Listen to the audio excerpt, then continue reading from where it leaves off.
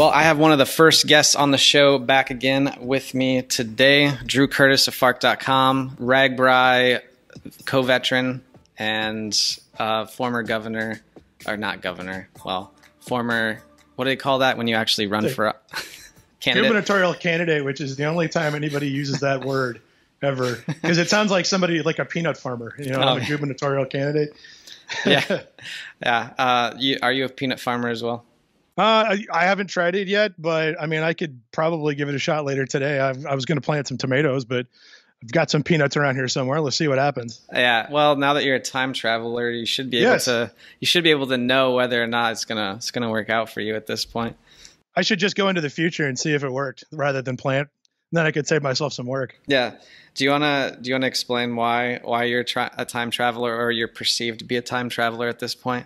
Yeah, so that's actually a true statement, which probably sounds ridiculous. But so what happened was that it's the shortest version I could possibly give you is that it was a 5-year slow roll joke, and I pulled the punchline on May 1st of 2020. What happened was that on New Year's Eve of 2015, I'd noticed that for several years in a row on social media, people had been complaining about the previous year, saying that year sucked.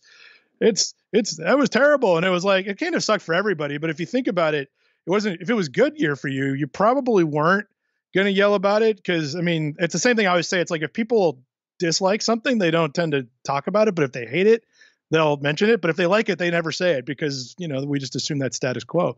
So I posted a thing joking, because I would just like to see the year end going, man, things finally got better, which should probably happen in 2021, by the way.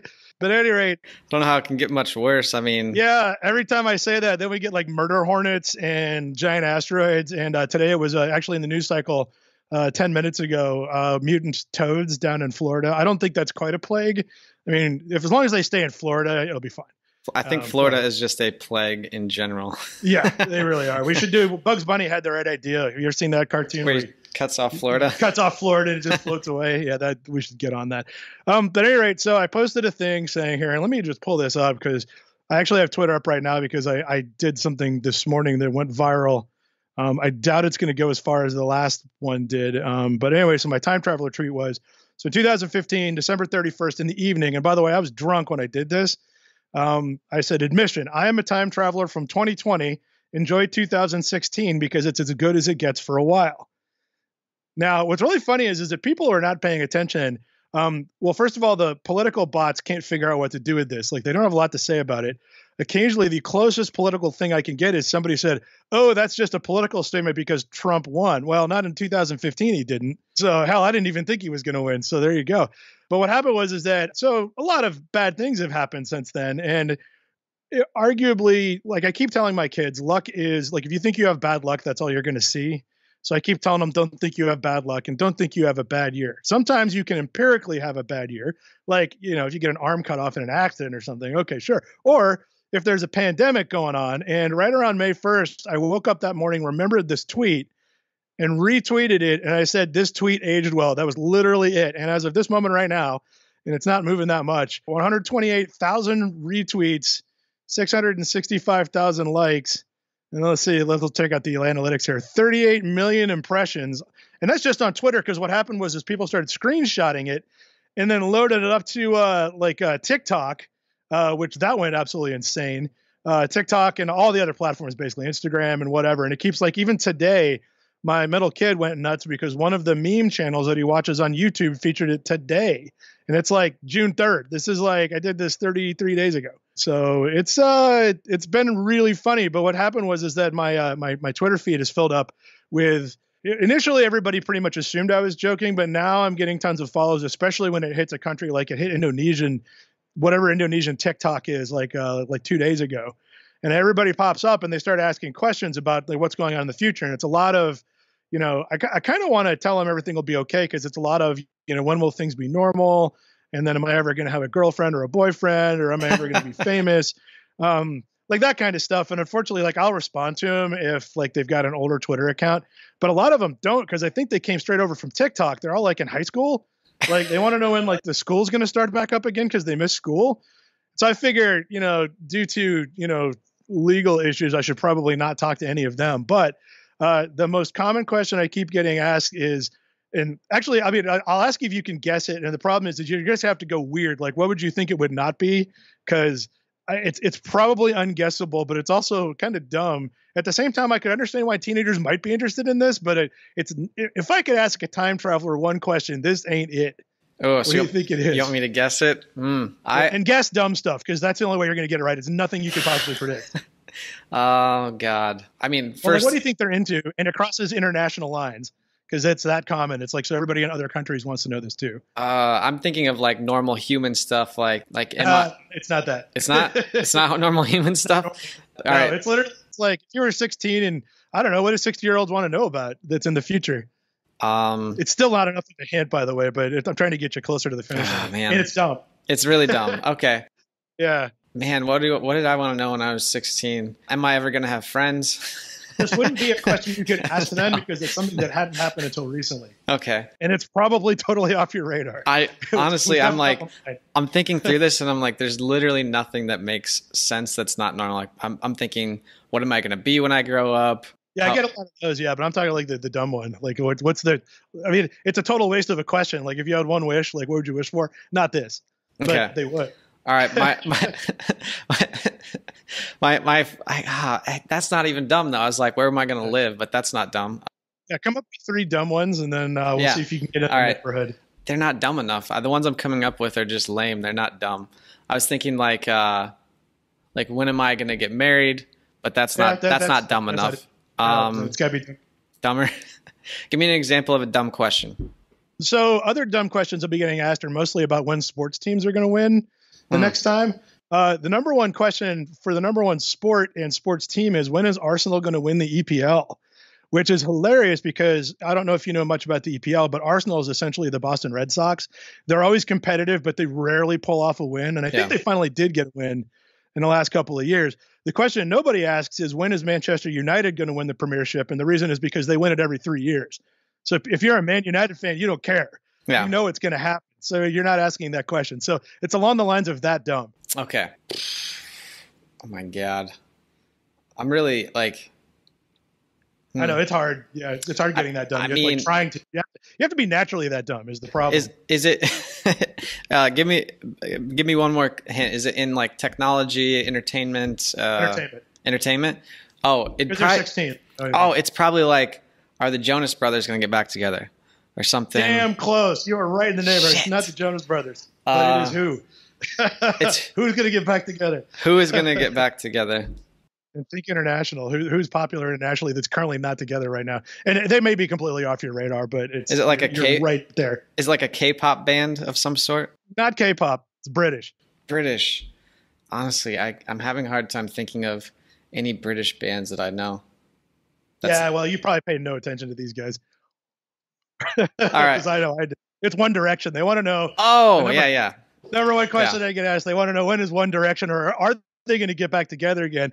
And I responded, and man, this thing went nuts. I said, as soon as one of them runs out of money, which is how it always works, right? So I'm going to look like a goddamn genius because that's totally what's going to happen. One of them's going to get like a meth habit or something, or he's going to, messy divorce or something like that. And that's when the reunion tour happens is when one of them runs out of money, and I'm going to look like a genius again. Guys, we should get the band back together. Why? What's going on? I just really miss you guys. And then you see in the paper the next day, he's like filing for bankruptcy. It's like, oh, here it comes. Well, that's why like Monty Python did like a road tour recently because John Cleese got divorced for the 4th time without a prenup. And basically he needed some more income. So they went on the road. So there you go. So that's when what's funny is that like the answers I'm able to give, and because I read Fark all the time, and this is relevant to the reason we even started talking about this, is that I read everything in the news cycle every day, and I've seen this stuff play out over and over again for 20 years. So I have a much better prediction rate than probably anybody else other than a time traveler would have. So here's another example. One of the number one non-stupid questions I get is, will there be a vaccine? And when are things returning to normal? And I've been saying September and December. And they're all like, what? So, well, here's the thing. All the stuff I've been reading is, first of all, there's not one vaccine being worked on. There's hundreds, and it's a race. And whoever wins this race, it becomes a billion-dollar company if they're not already. Huge damn deal.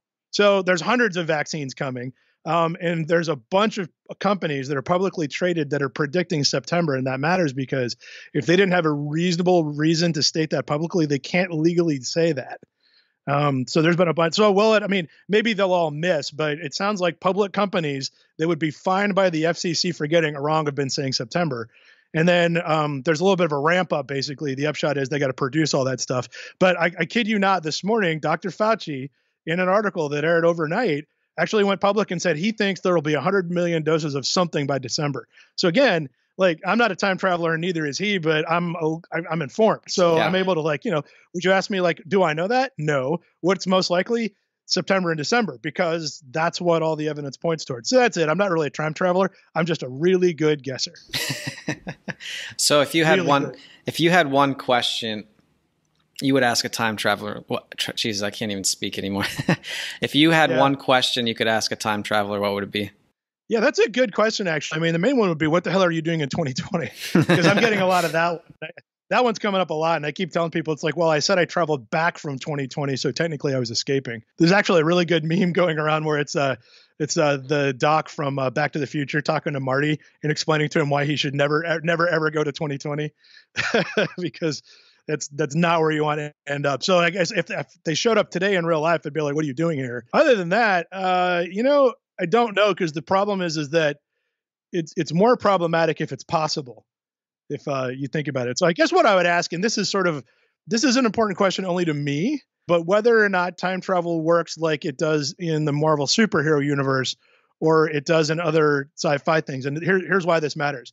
So in a lot of sci-fi books and writings and whatever, if you go back in time, you are coexisting in the same space, so you can change time. Like that's like, Back to the Future, like the whole plot of Back to the Future is Marty screwed up and he's accidentally, offed his chances of being born. And so, he's fading out of the picture. And so that's the question is, does it work like that? Or does it work like in the Marvel universe where you just create an alternate timeline? So you haven't changed time, like your timeline still exists. And I just kind of want to know, because if time travel exists and you can't change your timeline, great. Like, let's do it. Yeah. Like, all right. Because no harm, no foul, I guess. But if you do change it, man, you better be damn careful, because the butterfly effect is going to really screw some stuff up otherwise. Yeah. And by the way, let me take a pause here real quick. I have to run upstairs, and you can keep this in the podcast. By the way, I smell popcorn, and the reason why that's a problem is because our microwave doesn't work. Which means one of my kids might have tried to make popcorn on the stove, and I just got to make sure the house isn't on fire. So let me go check that out, and I'll be right back. Take about 5 minutes. So yep, no worries. And if they actually successfully made popcorn, I'm bringing it with me. So that was a good call. It was burning. So yeah, no flames. I recently taught Chance how to make pizza from dough balls in a cast iron pan. Yeah. And the reason you do that is because it makes the bottom crispy, and he likes pizza. So he was making it. And of course, I'm just to give you an idea of the logistics of this, I'm down in the basement. Okay. Like I got to walk through like a very large main room, the one you guys crashed in when you guys were visiting, that thing, up a flight of stairs, and then across the kitchen into the living room, or across the dining room into the kitchen. And I could smell that all the way from here. And I was like, dude, what are you doing? He's sitting on the couch right next to it, just watching TV. And I was like, what's going on? So yeah, still might be edible though. It might just be really well done. I guess we'll see. But anyway, nothing caught on fire, luckily. So we're good to go. That's good. That would ruin everything if your house burned down right now. I mean, it would be, it would make, 2020 is already going to be the worst year. So just pile it on at this point, I guess. So did you finish the question? What would you ask? You asked if there's a parallel universe or if there's a singular timeline, right? Exactly. Am I changing my own history by doing anything, or am I cool? Because if it's the Marvel way, it's a different timeline and you're cool. But you still might be changing your version of yourself's history, but it ain't you. So you could just keep on going. So that the reason that this kind of matters right now is we were talking about this before, like the whole, the future thing and whatnot, is I haven't recorded anything in like 6 months, and talking about kind of getting started again, getting back on the quote unquote horse. And I kind of wanted to hear because I think this is going to be very relevant right now with everything going on with, COVID. People are going to be going back to work at some point. People are going to have, some people have businesses that have closed. Some people have businesses that have been shut down. And I don't know, I've been thinking a lot about it lately, like what it means to actually like get started again. And from what it sounded like, you have some relevant experience with hitting some bumps in the road and having to pick some stuff up and put it back together again. Yeah, totally. Because like even when you're doing a thing, like I've been doing Fark now for 21 years, and even when you do that, I mean, you still hit. Like this is the fourth extinction event that we've gone through for digital media in the last 20 years. And I mean, nobody knows how often that cadence is, but it seems like usually when a recession hits or something else, it like, that what happens is advertising dollars just kind of blow the hell up and then it goes away. And that's a case in point. That's exactly what happened. In fact, I knew this was coming. I was predicting it anyhow because ad dollars always drop when there's a recession anyway. And so I kind of figured there was going to be one this year. I didn't know the pandemic was going to kick it off. But the minute that happened, so to give you an idea of a timeline, the first week of April, before most places had shut down, I started calling friends of mine and saying, hey, get to the store, buy toilet paper and coffee because people are stupid.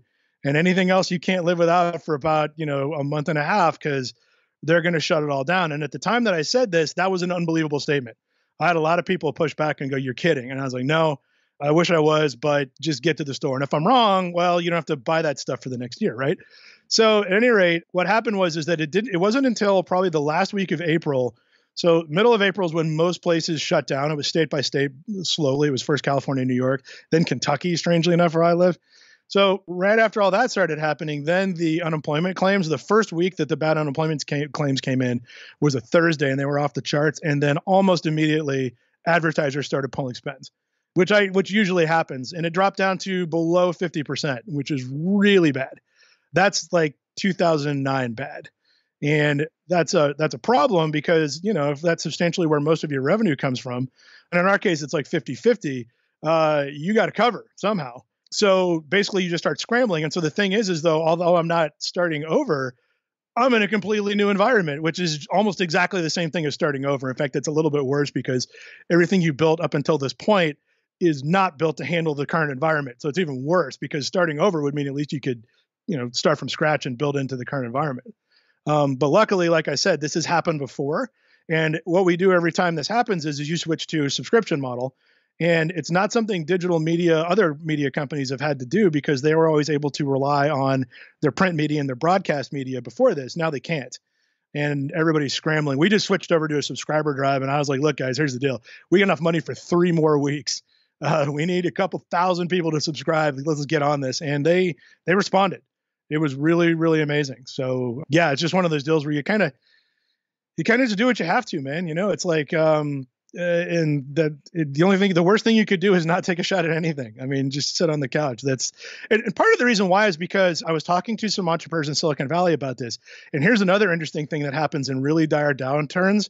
And I saw this happen twice already. I got to see it once happen in 2000 and again in 2009. There are these companies that start coming together during these sharp downturns that are kind of like the entrepreneurship version of the super group, the rock band made up of all of these other guys. Like that doesn't happen when things are good. It happens when people's companies crash and all of a sudden there's all this talent available. If your company can survive its way through that or team up with a bunch of other people of the same caliber in ways that you weren't considering doing before, some of the most amazing companies come out of these downturns. And I guarantee you, like, I don't know who they are. I can't predict that, but they're assembling right now. And I would keep an eye out for, like, if you saw a company founded anytime after March of 2020, I'd take a real hard look at that one because that means there is a talent pool over there that's pretty amazing.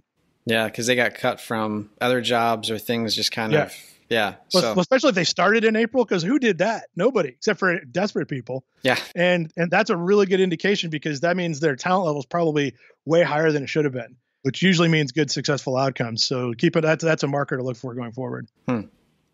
So when this stuff happens, I mean, maybe zooming out a little bit from less on the tactical side of things, but maybe on a personal level, what do you do when Fark has these extinction moments, or when you maybe personally have something happen where it's like, all right, shit, this thing, it's going to require a change.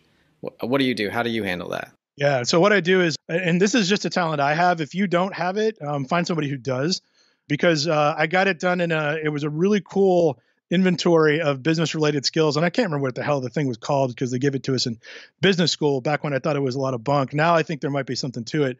And it basically says that there are 9 business related skills. Like, they've all got a limit. The 2 I'm good at are I come up with a lot of ideas and I'm good at identifying good ones, which is a really unusual combination. Most people don't have that. You're either one or the other. And idea people, and this actually changed my mind on this test that they gave because I'm thinking it's just kind of garbage. And I'm like, I have ideas all the time and most of them are stupid. And they said, no, that's normal. Idea people, that's it. Like they have thousands of ideas and most of them are crap. Yeah. The trick is teaming up with somebody who can identify it. In my case, it turns out that's also me. So what I do, and like I said, if neither of those things are your skill, I'm a big proponent in borrowing other people's skills. If you know somebody like that, like I know a couple of people that if I say, hey, give me some ideas about blah, blah, blah, they'll start spouting them off. Just 1, 2, 3, 4. So find somebody who can do that for you.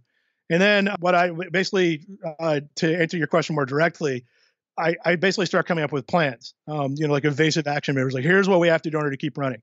Like, so my quick list is we need to sign up more ad networks, more effectively manage our ad stack, which is something we're working on in the background.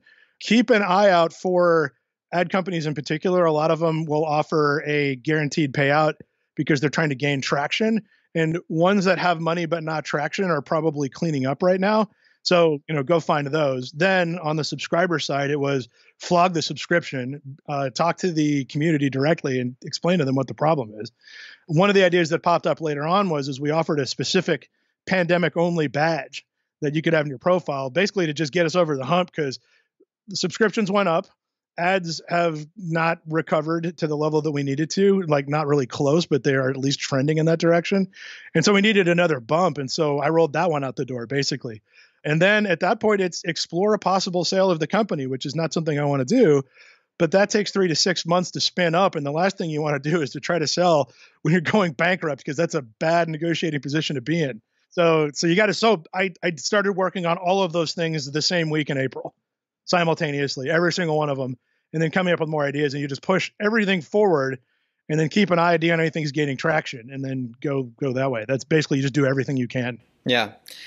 How quickly do you, so I feel like I have a comment about that, but then I was wondering, how quickly do you bail on something? How quickly can you tell if it's not working? I don't know how to tell if it's not working, but yeah, you get a sort of just a second sense about this after a while. Yeah. And very quickly.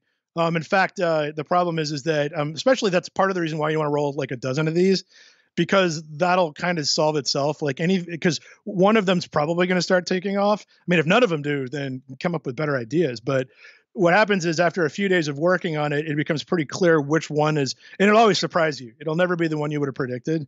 You'll like, oh, actually this thing is going. And then you just go in harder, basically. So you eliminate the ones that are, for example, if you can't tell if it's working, that's still a failure.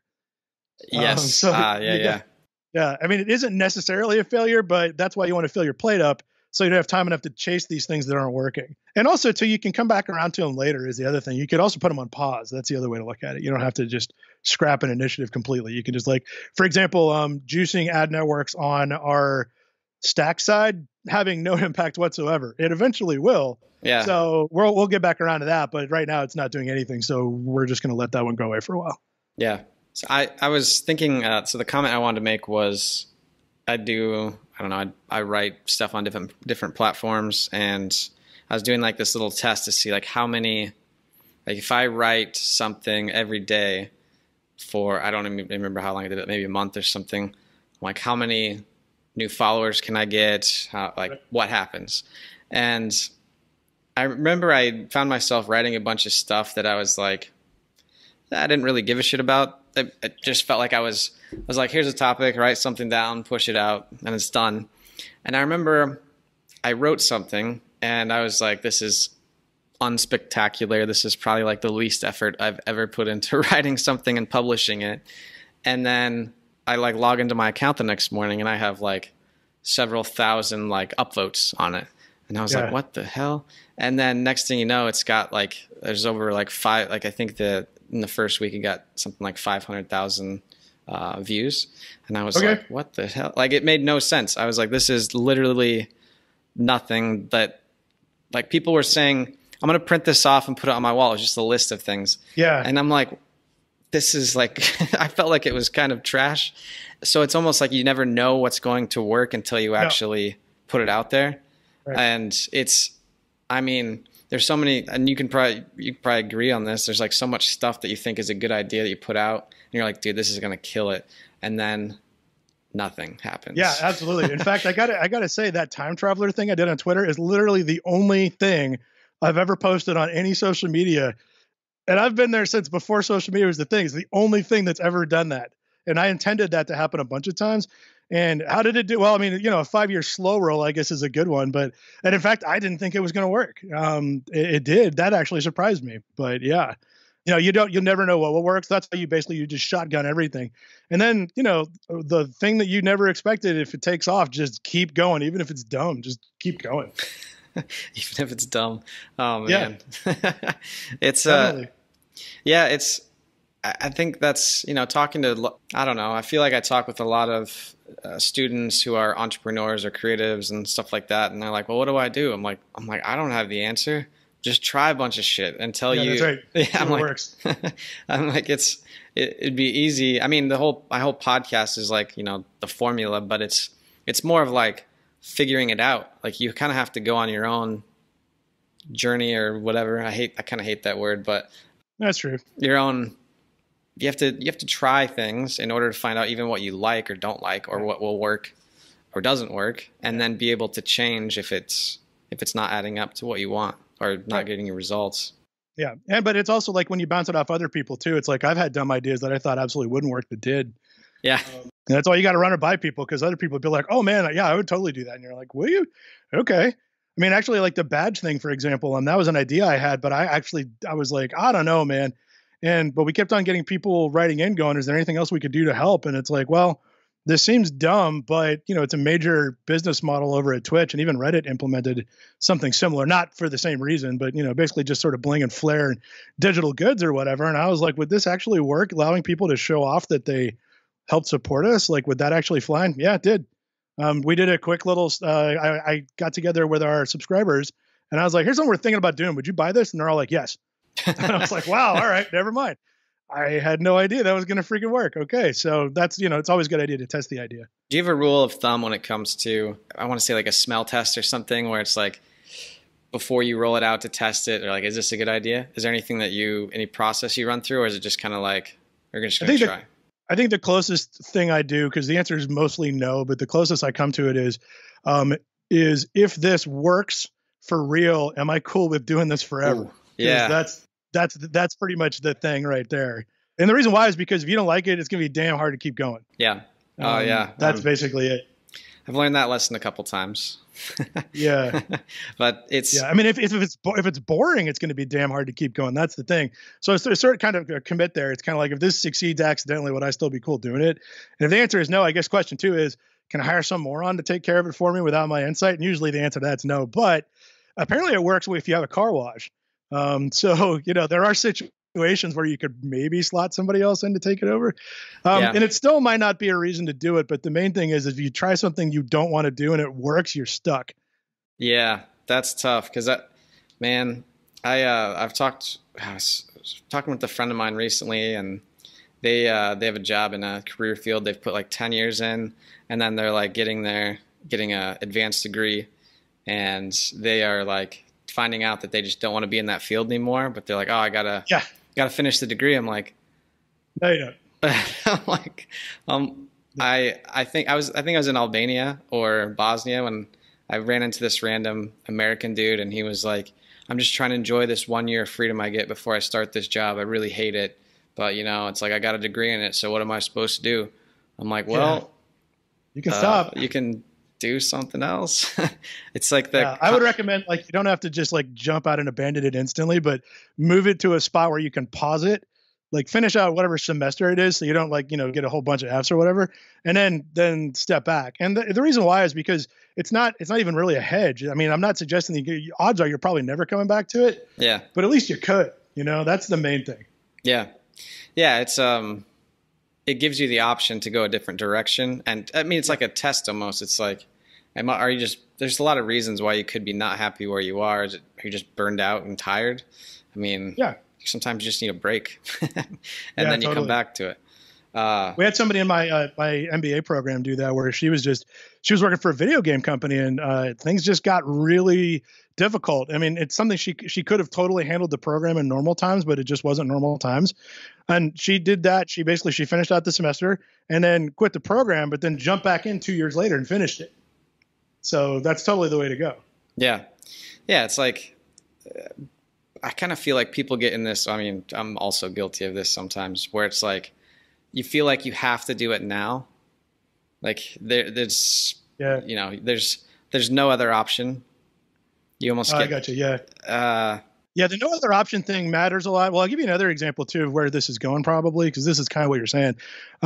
If you hang out with me a lot and you listen to me talk, and in fact, you can hear it too. Like, you hear me talking about, here's the things I'm doing to try to pull Fark around. So let me point out something. I have not succeeded yet. This could all still fail. But you don't hear fear in my voice. Now, the reason why is not because I'm brave or I'm fearless. I'm not. What I have learned is that fear does not help me make good decisions. And in fact, I make terrible decisions. Because you feel like, oh my God, I've got no other option. So I'm just going to pull the damn trigger on this thing and I'm going to screw it up. Yeah. So I spent a lot of time, I kind of like push it all away. And here's what comforts me about this. And this is how I think about it. If my company gets taken out by the pandemic, it's kind of not my fault. And that's a little bit freeing in the way, because it's like, well, who could have predicted that? I mean, I did kind of know that something was coming, but not this. It's a goddamn pandemic. It's nothing to do with any bad decision I made. If this takes us out, okay, fine. Like, I tried hard, I took my shot, and it didn't work, and I can sleep well. That's how I get rid of the fear, basically, is by doing that. But I have discovered is if you do something from a place of fear, you will make fast, bad decisions. And it's a really bad idea. It's hard to not be afraid is the problem, though. So I'm not advocating that. The best thing to do is, and I actually found out that here's another thing. This may be, I don't know if this is you, but I have a friend of mine who was in the same MBA program. And during the first semester at the midterm, I didn't study because I'm like, it's pass fail. No, don't get me wrong. I did all the work. I went through the classes. I listened. I mostly got it. And in fact, that got me through. I had pretty much B's the entire way through with a few A's. So that totally worked for me. But I couldn't figure out why everybody else was studying so damn hard. And what it turns out is everybody tries real hard for the first semester, and then everybody realizes they're adults with jobs and they don't need this. And then they don't phone it in, but they kind of back it down. So I ran into the guy and he's like, he said, oh my God, I'm dying. I stayed up all night studying. He's like, did you? And I'm like, no.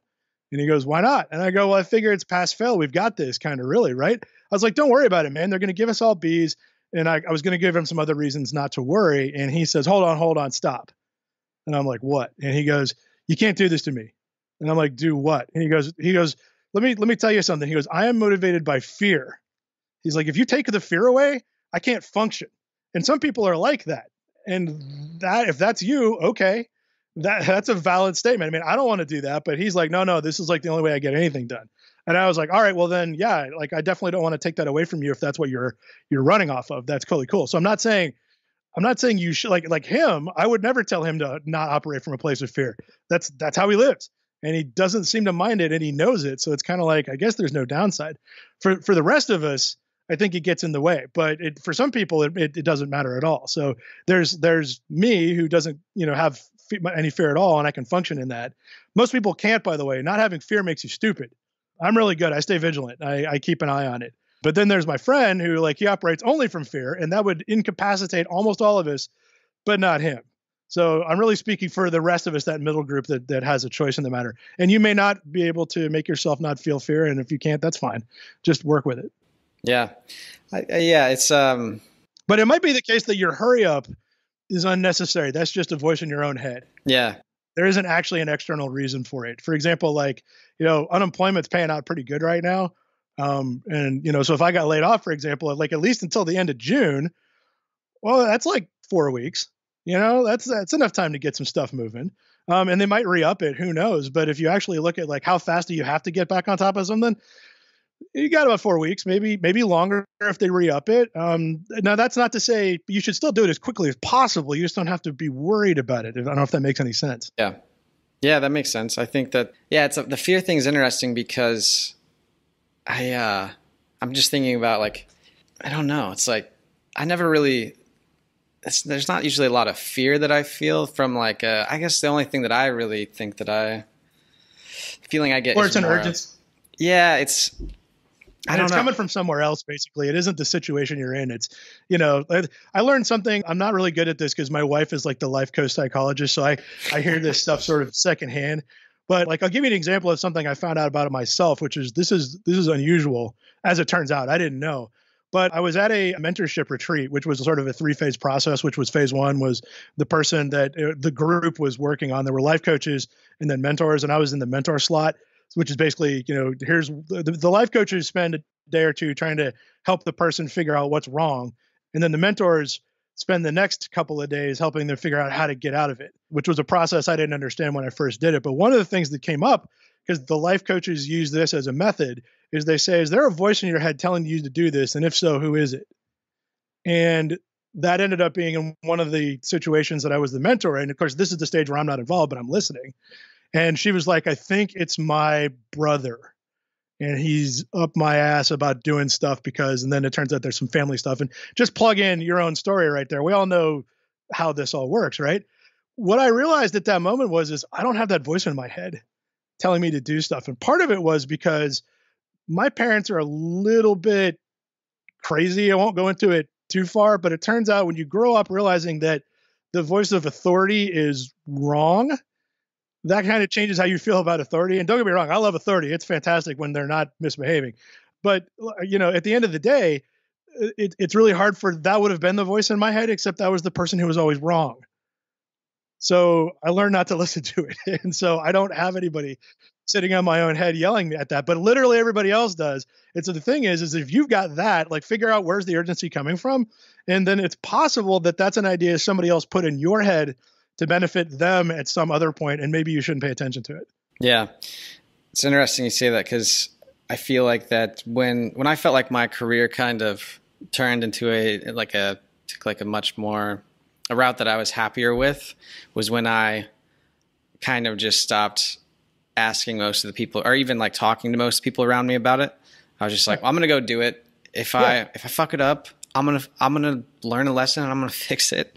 And then I'm gonna most people are going to tell you not to try on any subject at any time. They're going to say, I don't know, man. I don't think that's going to work out. Well, throw that one out. Let me give you another example. I'm just going to be the devil's advocate here. And those guys are the worst. I'm just going to be, I'm like, well, whatever comes after that phrase can be ignored. Yes. I have one friend where he started saying that every time we talked. And I was like, dude, like that directly translates to, I'm just going to be an asshole here, but I'm giving you a disclaimer.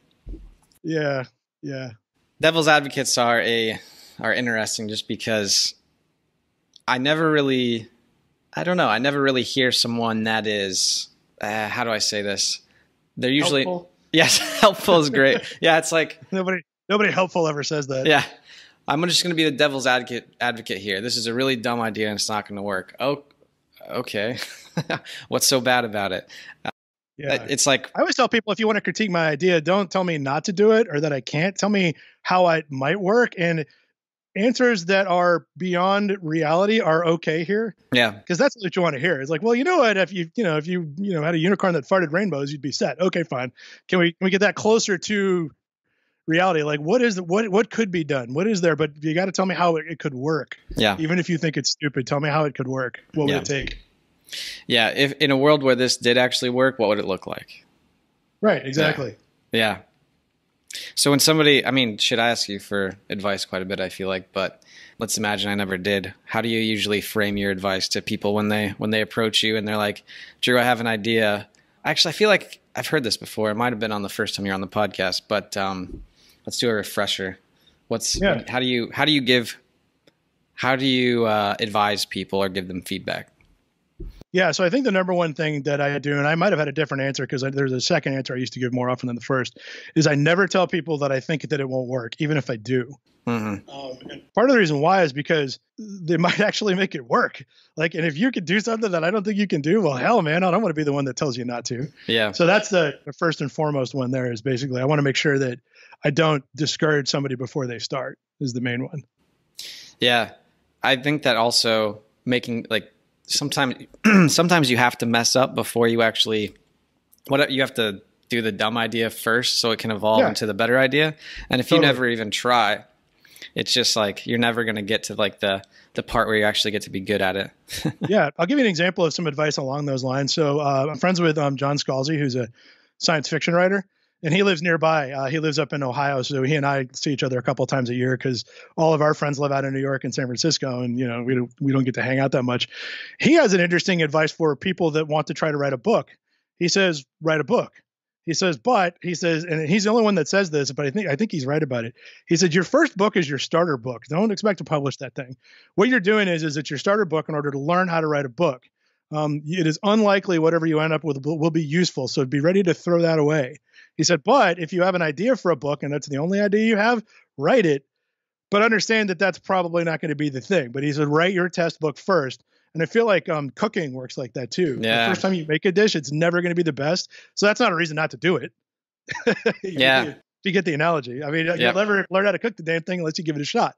The first version will always suck. I tried to tell the guys I do the podcast this, and I'm doing this with a guy who's a famous radio DJ, and he's good.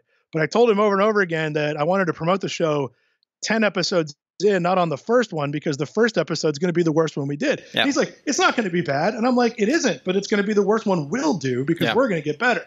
Even though you've been doing this for 25 years, we will be better. And it's true. We are better. Yeah.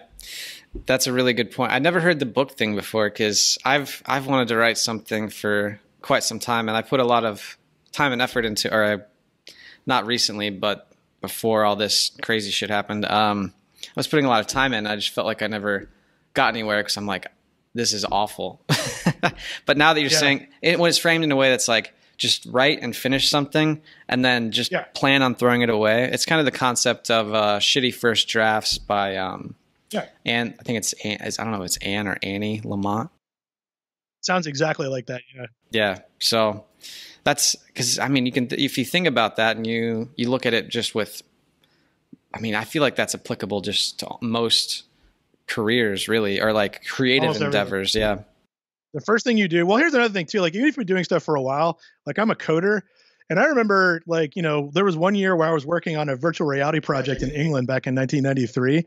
And even during that year, like, and this happens, anybody who codes already knows this. If you look back at your old code, even if it was from 6 months ago, you will always see places where you could have done better every single time. And guess what? That happens with every field, everything you've ever done. Anybody who's done anything for 10 years will look back at stuff they did 5 years ago and go, man, I didn't know anything back then. That's just how it is. And you didn't, and you're not wrong. But if you use that as a reason not to start, you're never going to improve. Yeah. So It's just like, expect it. It's fine. Where did that quote come from? It's like you have to suck at something for a long time before you get to be good at it.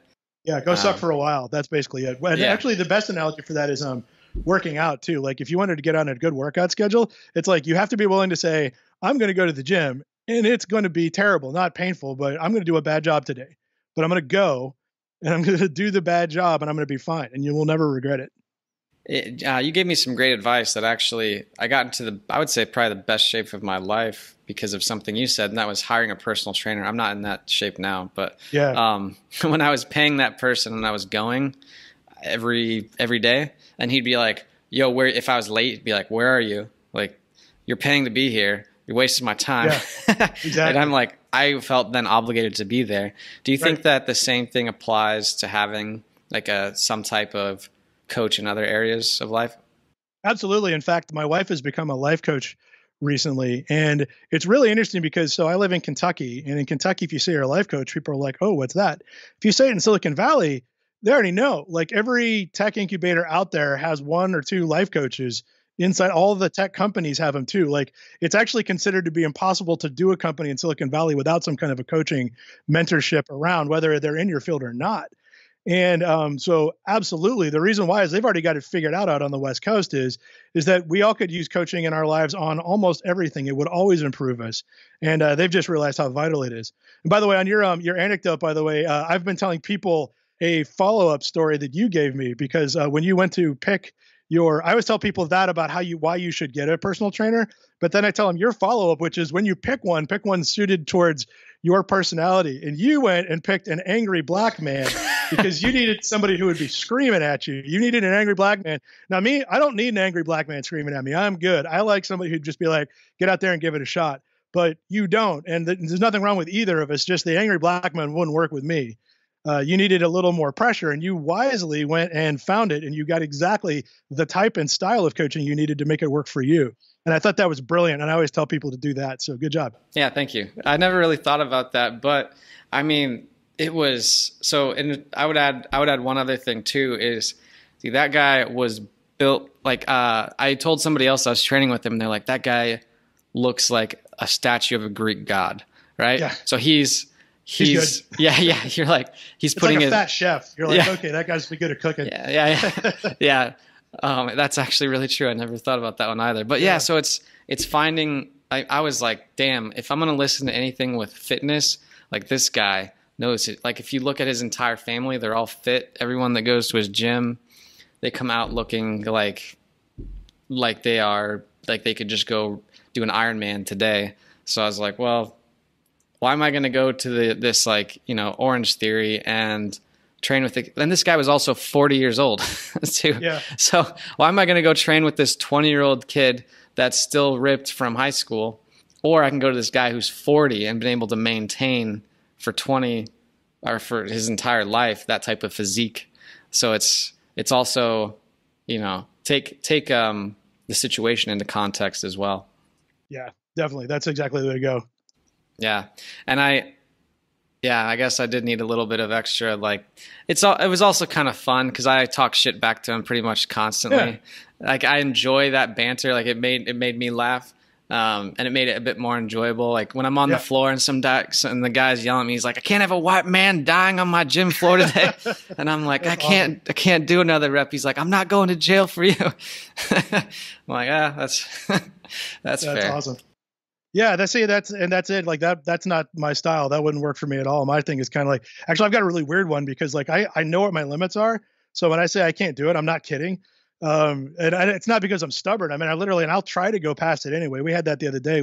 I just started back at the gym on Tuesday, and the guy's like, do 10 pull-ups. And I'm like, oh God, here we go. I got them. The last two were terrible. But I was like, okay, I was thinking 8. I mean, it wasn't predicting. It was just by the time I got to 5, I was not. I was like, oh boy, I don't know about this.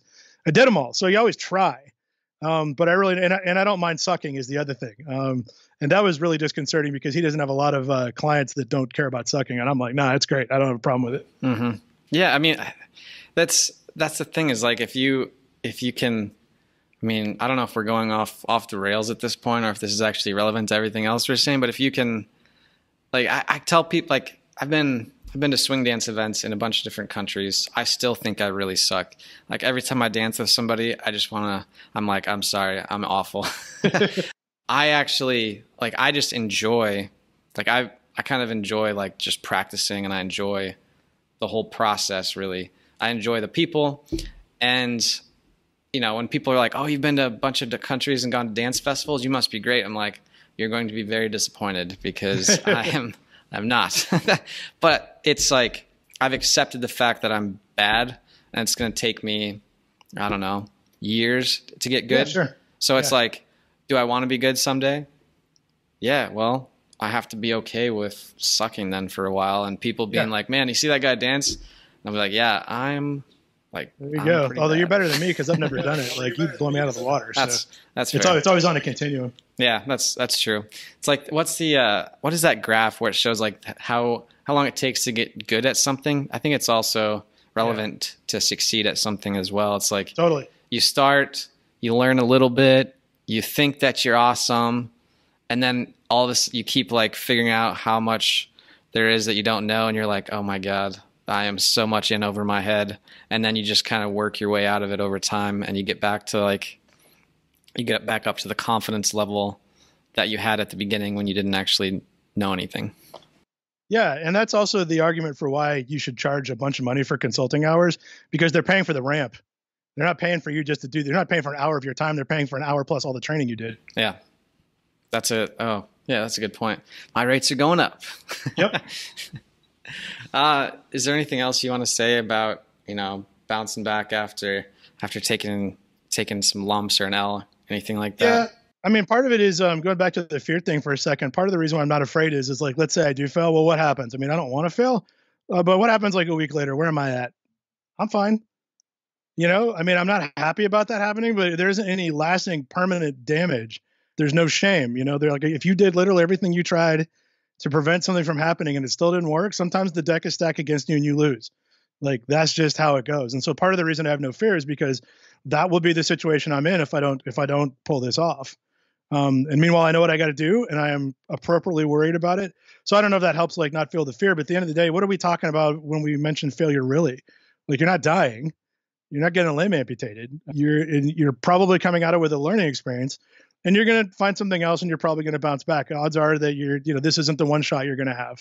If you think about it, it's like there isn't really a dire outcome there. Including the other one is like the thing you're most worried about is like having to explain what happened to friends and family, and they're not going to be, well, unless they're dicks, they're not going to be happy about it either. They're going to be like, oh man. And in fact, case in point, to kind of wrap up this analogy, my sister-in-law got a divorce a few years ago. She was married to a guy. Nobody liked this guy. She didn't know that. And she stayed in this marriage as long as she possibly could to keep it going because she was afraid of what people would say when she finally told everybody that she was going to have to get a divorce. And when she did, she was blown away because not a single person said, you didn't try hard enough. Every single one of them said, God, I'm sorry you were in that for so long, which I have had to say to people who ran businesses for too long, by the way, too. I've got a friend who rode one for 2 years straight down into a crater. And it was pretty obvious 2 years before that this was where it was going to end up. And she did it for exactly the same reason. She didn't want people to think that she hadn't tried hard enough. Meanwhile, we're all like feeling bad because she's going through it. So yeah, it's exactly like nobody's going to give you crap, or anybody who does is a jerk. So get rid of them. But you're not going to have a bunch of people going, ha, that, you suck. You're terrible. No, that's not going to happen at all. Everybody's going to pick you back up and you're going to be off again on the next adventure. Yeah, that's oof. I might just wrap it up there. That was pretty good. Yeah, it's not getting better than that for sure. It's just going to be, dick jokes and, alcohol for the rest of this. If we do anything else, we might as well stop. All right. That's fair. Hey, thanks for tuning into this episode. Really appreciate you taking the time to check it out. Now, if you found any value in this episode or in any of our others, make sure and subscribe if you're watching our YouTube channel. Leave us a review on iTunes. Follow us on Instagram and Facebook, whichever platform. Means a lot to us, and we'll be able to reach more people with some of these fun and interesting stories and guests. So anyways, thanks for taking the time, and I will see you next time.